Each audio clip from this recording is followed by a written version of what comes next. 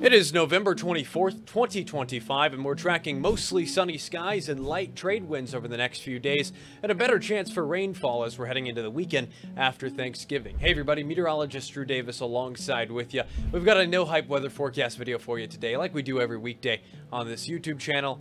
Let's just get right into it and show you what's going on outside the window. A quick look at our first alert radar and satellite out there. It's been sunny across a majority of the state. Just beautiful out there today. This afternoon, we're really not seeing rainfall anywhere across the entirety of the island chain.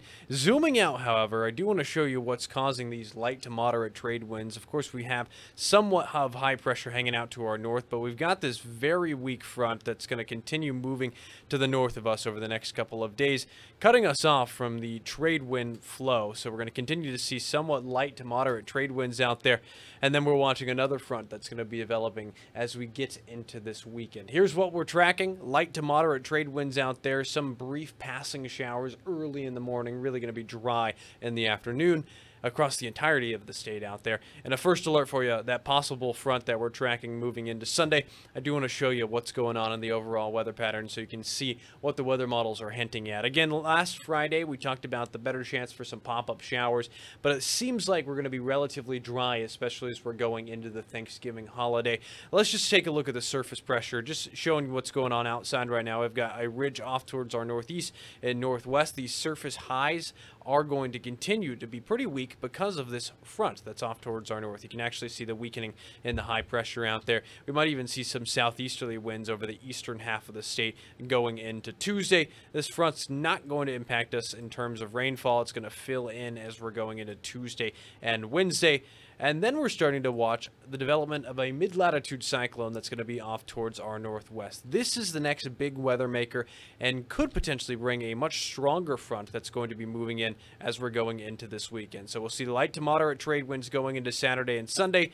That mid-latitude cyclone is going to move down from the northwest. It could potentially go back up towards the northeast, but it's going to create a much stronger front that could bring a better chance for rainfall over the western half of the state going into what looks to be the back half of this weekend, Saturday and Sunday. Again, that's still a week out in the weather model, so it's going to evolve a lot. And even from last Friday, where we were hinting at another front coming in around Thanksgiving or Black Friday, it's getting pushed back in the weather model. So we're watching this pretty closely. This is also happening at the mid-levels. We've got this couple of weak troughs that we're watching to the north of us. Let's just play this out in the mid-level flow. So we've got a trough hanging out to us, causing weaker trade winds out there. Again, this is really at the mid-level, so it's not directly impacting the trade wind flow.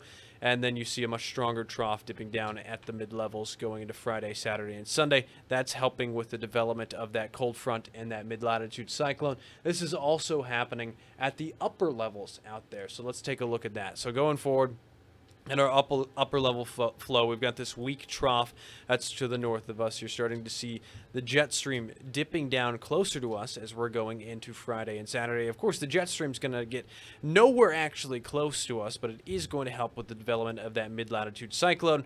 That continues pushing off towards the northeast as we go into the beginning of next week. And you can see all of this play out in our first alert futurecast. So let's take a look at this. Going forward, really dry over the next couple of days. Really beautiful out there for Monday, Tuesday, and Wednesday. There's that first front that we were taking a look at that's out there right now on the first alert radar and satellite. This falls apart as we're going into Wednesday and Thursday. I'm going to zoom out a little bit to show you the development of this next mid-latitude cyclone. So this storm is going to be developing in the northern parts of the Pacific, continues to move off towards the northeast, and then we've got another one that's going to develop going into Friday and Saturday. This second one is potentially going to be the one that brings the front closer to us, and it's much stronger. We're going to see the tail end of this front that could potentially bring some heavier rainfall going into what seems to be, again, Sunday, at least in the most recent weather model runs out there. And again, just with how these weather models evolve over day to day, run to run, this is just a trend that we're looking at. So it's not exactly saying, hey, we're going to see heavy rainfall as we're going into Sunday. We're more figuring out the trends and figuring out the biases in the weather models right now. Again, we're going to continue to fine tune the details over the next couple of days. But what we can tell you is we're expecting a lot of sunshine going into Monday, Tuesday, Wednesday, and Thanksgiving. You can see that play out in our first alert futurecast, at least in the local view. A few windward showers possible earlier in the morning each day, but drying out in the afternoon. Then as we start to go into this weekend, that front starts to approach, more cloud cover over the western half of the state, maybe a few pop-up showers Saturday afternoon, and again, the front could be moving in Sunday. Our winds outside right now, pretty light, between 10 to 15 miles per hour, 13 miles per hour out of the northeast in Honolulu, 16 miles per hour out of the northeast over in Kahului right now. And going forward, you're going to see light trade winds in the overnight between 5 to 10 miles per hour, each afternoon between 5 to 10, maybe even 15 miles per hour in some places. And then going into Wednesday, it's really a copy and paste forecast going into the next couple of days. However, with the lighter winds, something that we do watch is Vog, as we're continuing to watch for potentially episode 37 of the eruption of Kilauea in Halemaumau crater. Some light Vog might be hanging around Hawaii Island, Maui. Most of it's still staying off towards the west and southwest of Hawaii Island, but with the lighter winds, some of it might start to creep up across the rest of the island chain, but it's going to be relatively light. It's not going to be anything that impacts air quality too much. This is more for people who are incredibly sensitive to it. Outside of that, here's our surf and shoreline forecast. North and west facing shores are on the decline after the swell over the weekend.